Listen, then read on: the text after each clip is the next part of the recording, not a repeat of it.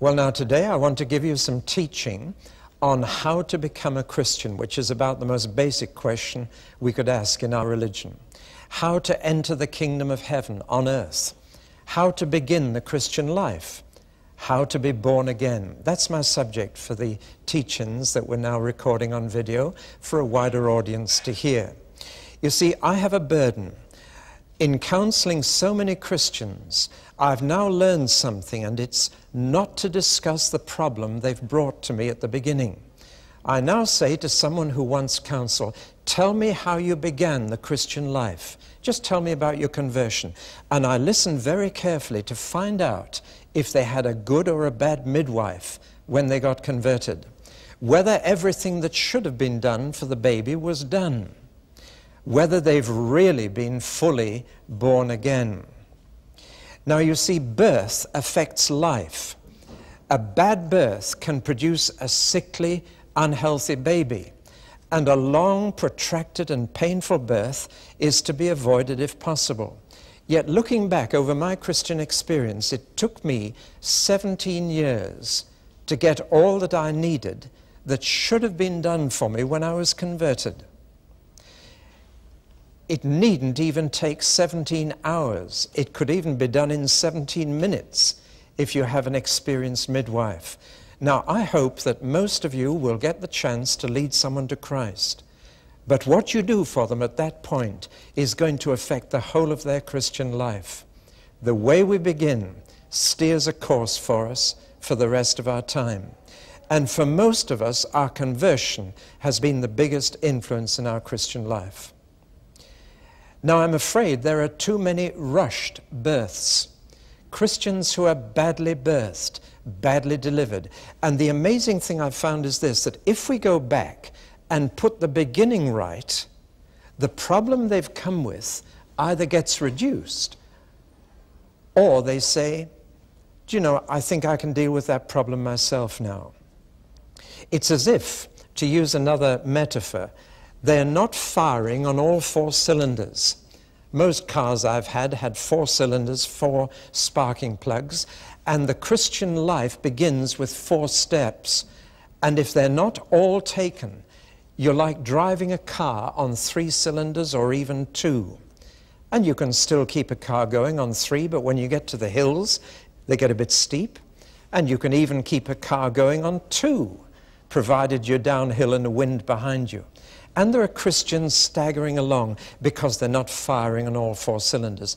I have discovered, and here I'm telling you the heart of the teaching I'm going to give today, that there are 4 steps into life. There are 4 aspects to the new birth. There are 4 things that need to happen to every baby. Now, physical birth is a process. I went to our local midwife and I asked her to tell me what you had to do for a baby at physical birth. I wished I hadn't asked. She produced 4 typewritten sheets full of all the details. I had no idea it was so complicated just to get into this world. I now know much better. And I asked her a question. I said, at what point is a baby born? Well, she said, that's a debatable question. Some people say it's when the fetus emerges from the mother's body. Some people say that life begins when you cut the umbilical cord and tie it off. Some people say it's when the baby first breathes in and cries out. And I said, that's usually with the laying on of hands, isn't it? She said, well, yes, it is. Oh, you're ahead of me, you're with me. Same thing happens in spiritual birth with the laying on of hands too. But she said, really, the important question is not to ask at what instant the baby is born, but to see that it's fully alive and that everything that should have been done for it has been done. Now that gives me my theme, doesn't it? Because Jesus, when he said you must be born again, is saying that what happens to begin your spiritual life has some kind of parallel with what happened when you began your physical life. And just as all those things need to be done at a physical birth, their equivalent needs to be done at a spiritual birth. For example, cutting the cord and tying it off is equivalent to repentance. That brings the past to a conclusion. It cuts you off from that which ties you to your previous existence. Washing the baby, which is important to get all the remains of its previous existence washed away so that it starts clean, is equivalent to baptism in the new life. And laying on hands on the baby to get it to cry out, that's equivalent to laying hands on a spiritual baby so that it may breathe in the Holy Spirit and cry out in the Spirit. And that first cry tells you there is life present. So you see there's a parallel. Now, where did I discover this parallel? Well, I went back to the Bible, to the New Testament. And I discovered that many people are leading others to Christ without using New Testament language. And that's significant. When we get away from Bible language, it usually means we're getting away from Bible principles and Bible thought. So we've now got into the habit of a whole lot of euphemisms which we use instead of biblical phrases. For example, we talk about people making a decision for Christ. We talk about people making a commitment. We talk about people opening their hearts to Jesus. We talk about people receiving Jesus into their life. None of that language is to be found in the New Testament. All of it has been made up from our own imagination. And because none of it belongs to the New Testament, we are actually getting away from New Testament thinking. That's why I like to stay with New Testament language. Let me give you an illustration of that. A minister once asked me this in a seminar: David, do you believe in being slain in the Spirit? I said, of course I do. It's biblical. Ananias and Sapphira were slain in the Spirit. And if you want the experience, all you need do is lie about your offering and have Simon Peter as your pastor, and you too can be slain in the Spirit. Well, he didn't want to know any more. You see, he was using a phrase that you can't find in the New Testament, and it leads you down a sidetrack from the truth.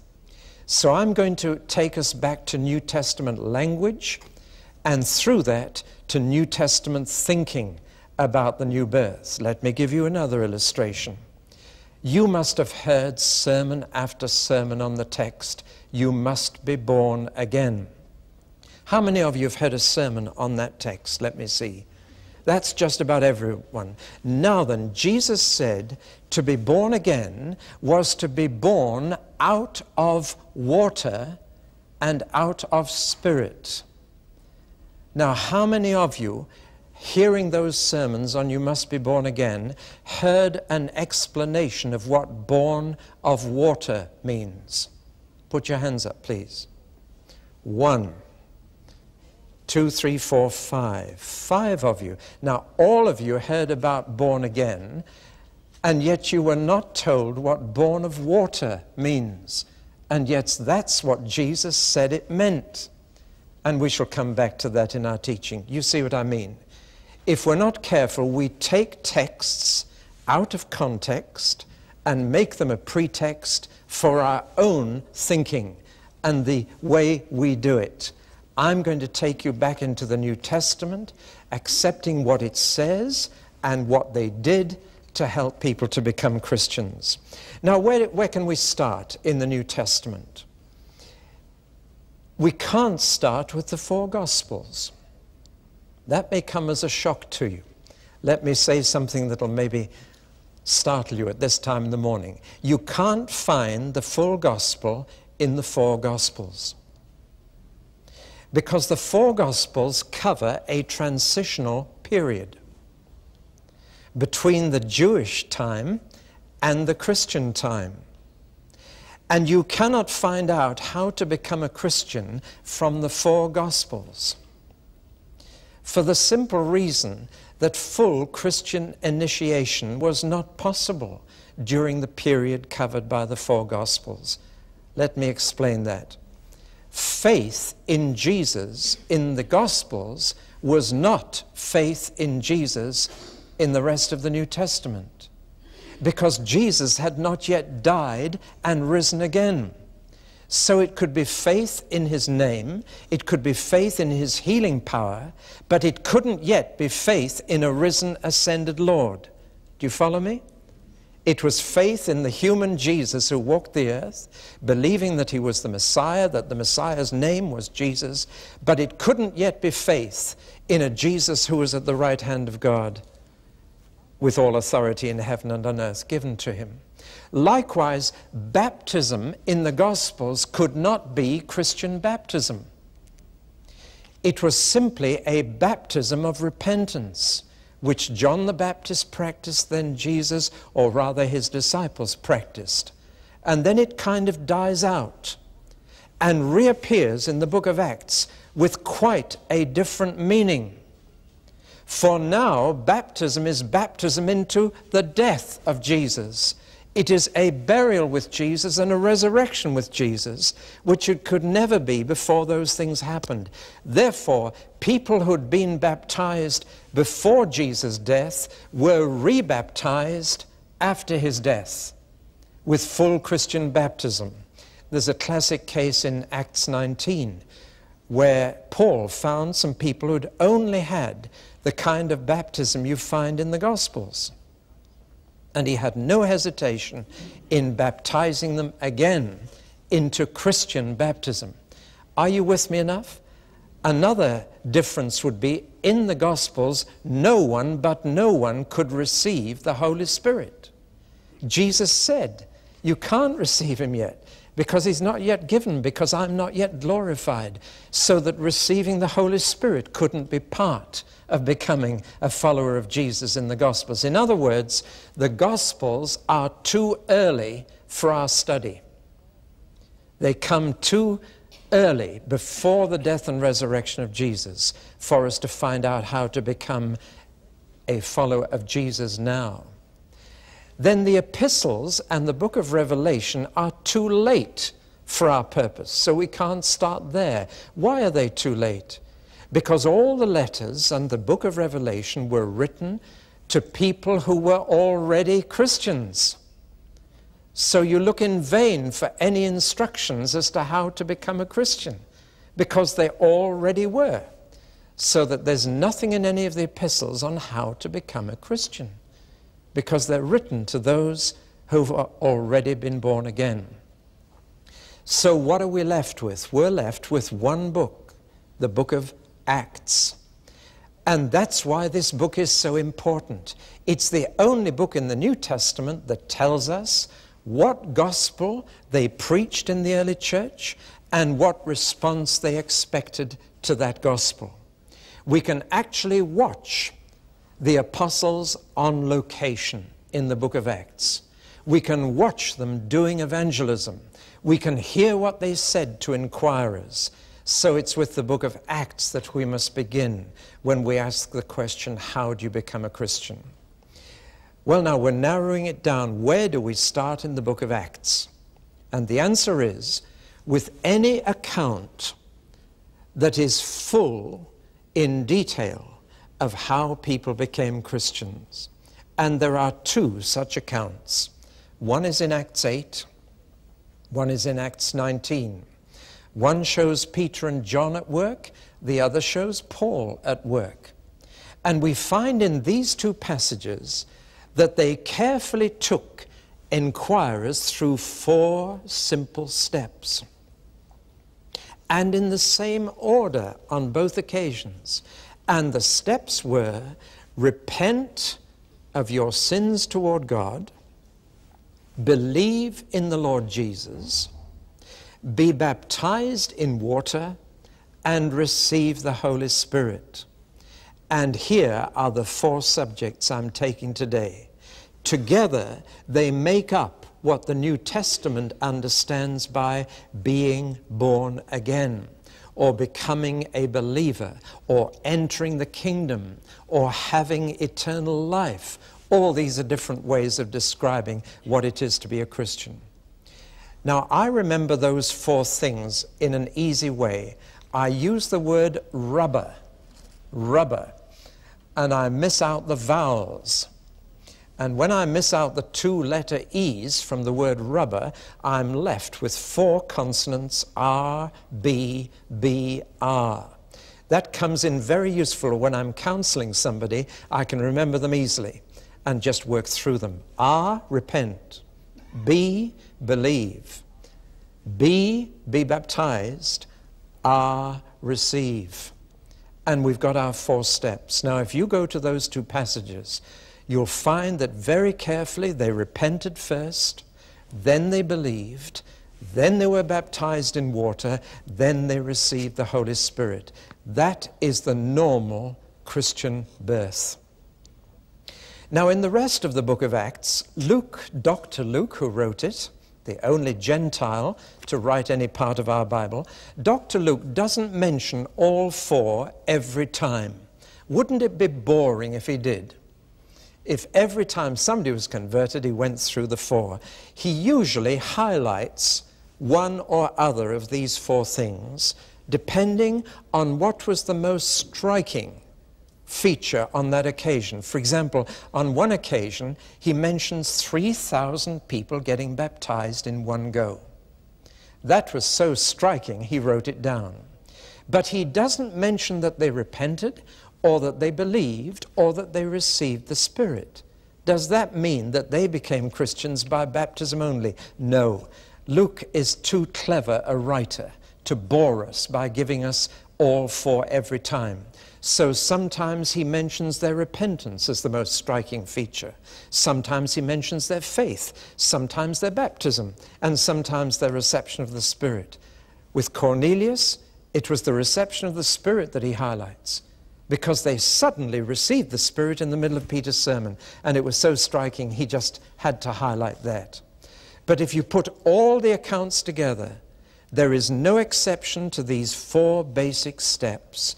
There is nothing ever added to these steps, nothing ever taken away from these steps. This is how they became a Christian in the early church. They repented of their sins to God, they believed on the Lord Jesus, they were baptized in water, and they received the Holy Spirit.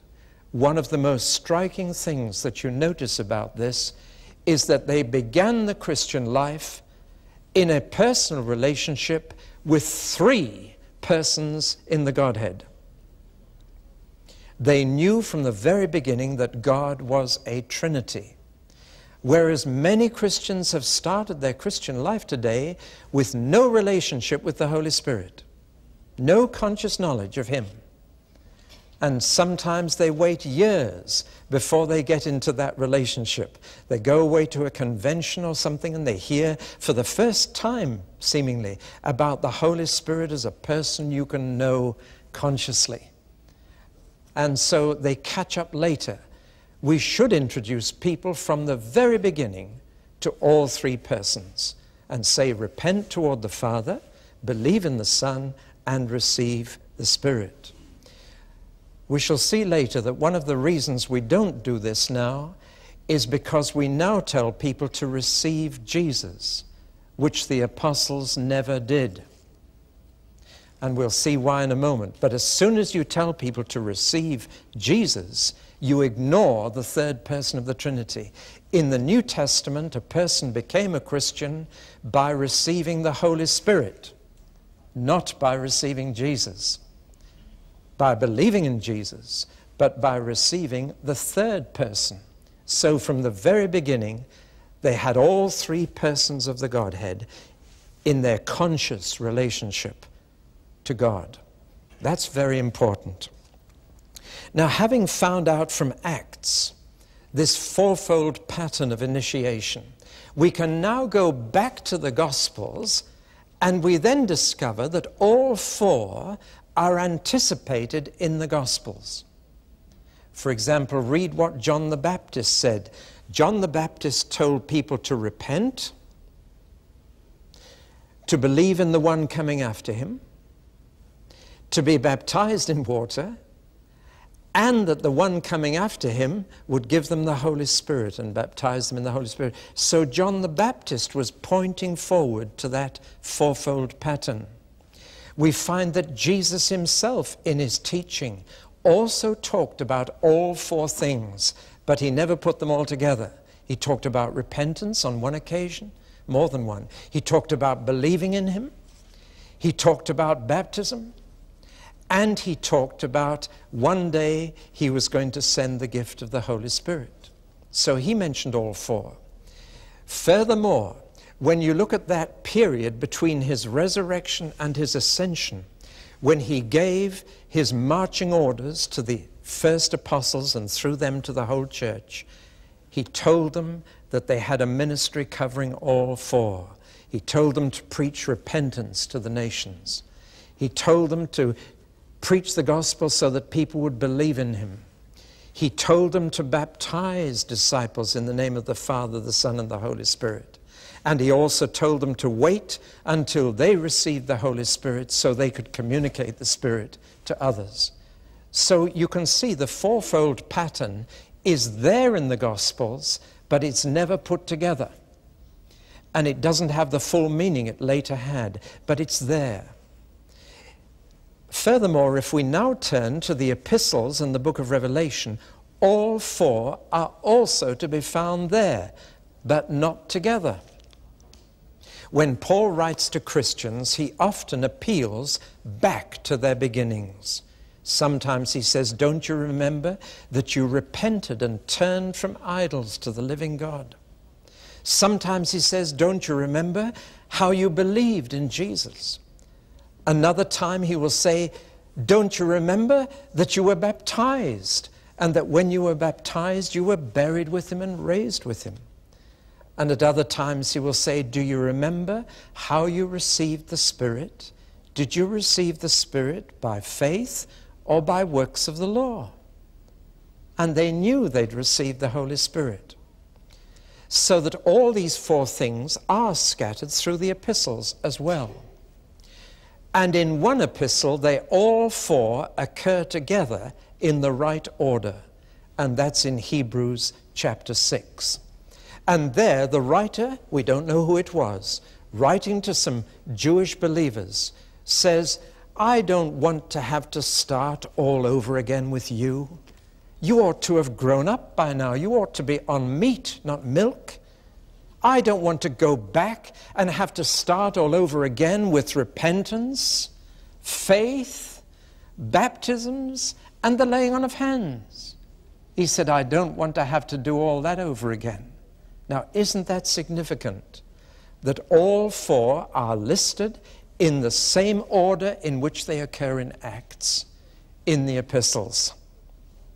So we've now seen a fourfold pattern of initiation articulated in the book of Acts, anticipated in the Gospels, and assumed in the epistles. We have seen now there are 4 steps. I call them the 4 steps to freedom, to being fully delivered.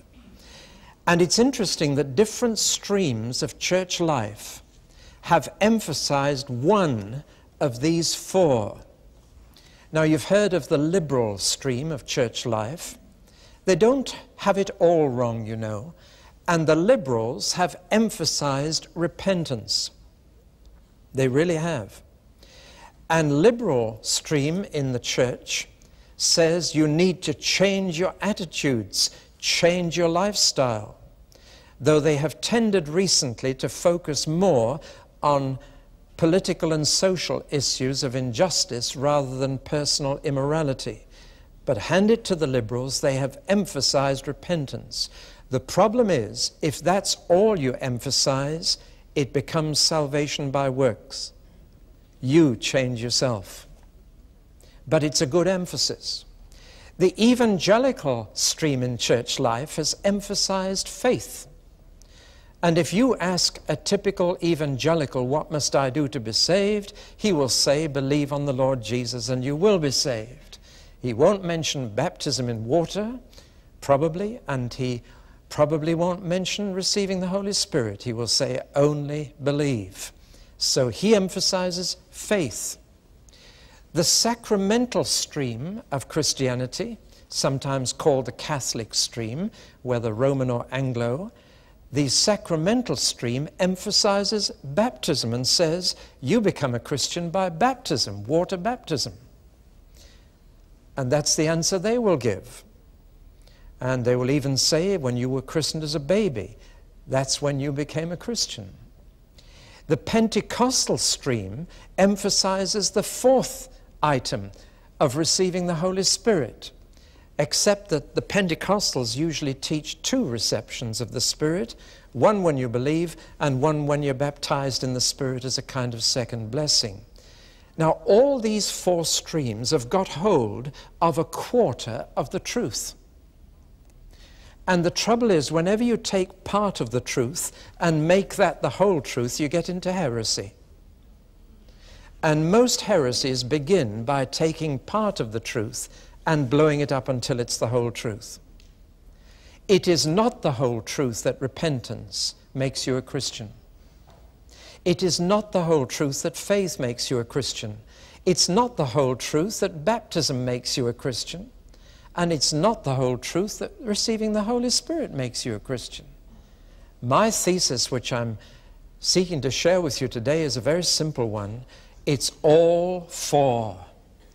In the New Testament, all four are necessary to entering the kingdom, necessary to being saved, necessary to entering eternal life here and now.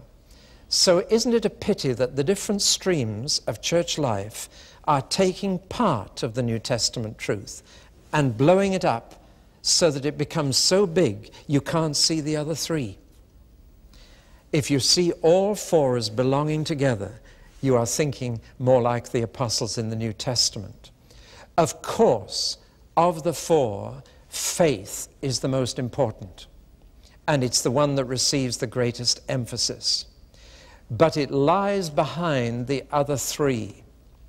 I doubt if anyone would repent of their sins if they didn't believe. Because what's the point of repenting if it's not true? Baptism, the essence of baptism is the faith you bring to it. Colossians 2 makes that quite clear, that baptism can do nothing for you unless you are in faith. Furthermore, Paul says in Galatians 3, how did you receive the Holy Spirit? By faith.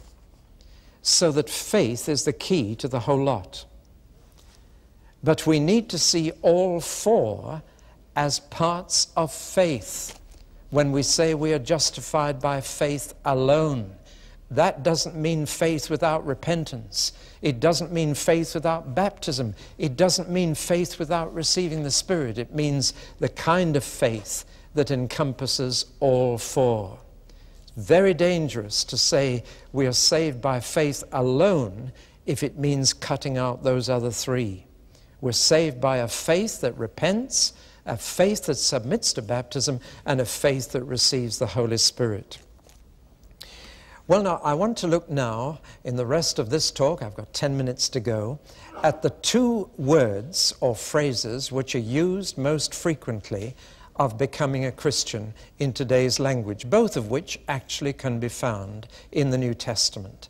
The first is the word conversion, and the second is the word regeneration, or being born again. Now, how do these two words fit into the four steps of the new birth that I've outlined?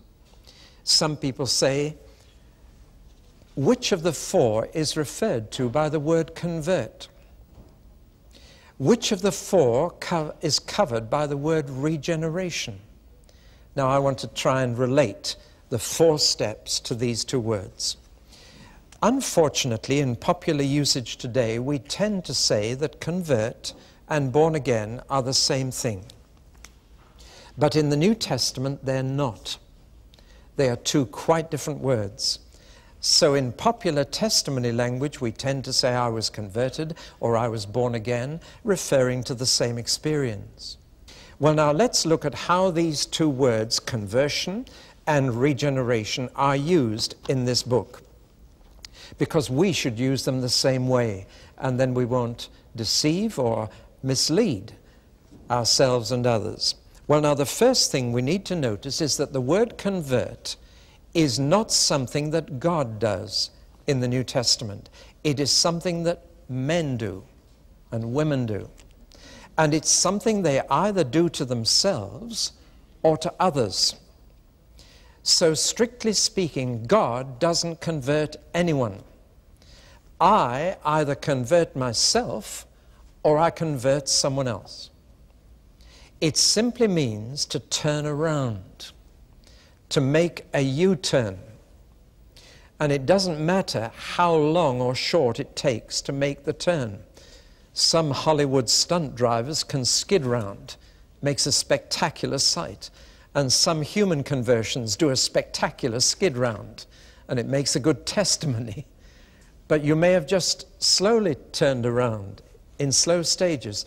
The important thing, the word convert, means simply that you were going that way, and now you're going that way.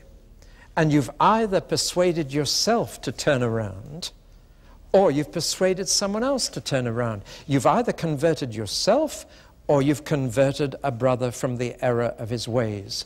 Let's keep the word convert for what we do. I either convert myself and make a U-turn, or I persuade you to convert and make a U-turn. It's a human act of turning around. Now, which of the 4 steps does the word convert cover? The answer is all 4. Because all 4 steps in the New Testament are in the imperative mood. We are commanded to repent. We are commanded to believe. We are commanded to be baptized. We are commanded to receive the Holy Spirit. Therefore, since we are commanded all those things, this is the human act of turning. So conversion is a human act and has 4 stages to it. I convert when I repent, when I believe, when I'm baptized, and when I receive, and I'm facing the other way. So that all 4 are acts of men. But now comes the surprising thing. In the New Testament, all 4 are also acts of God.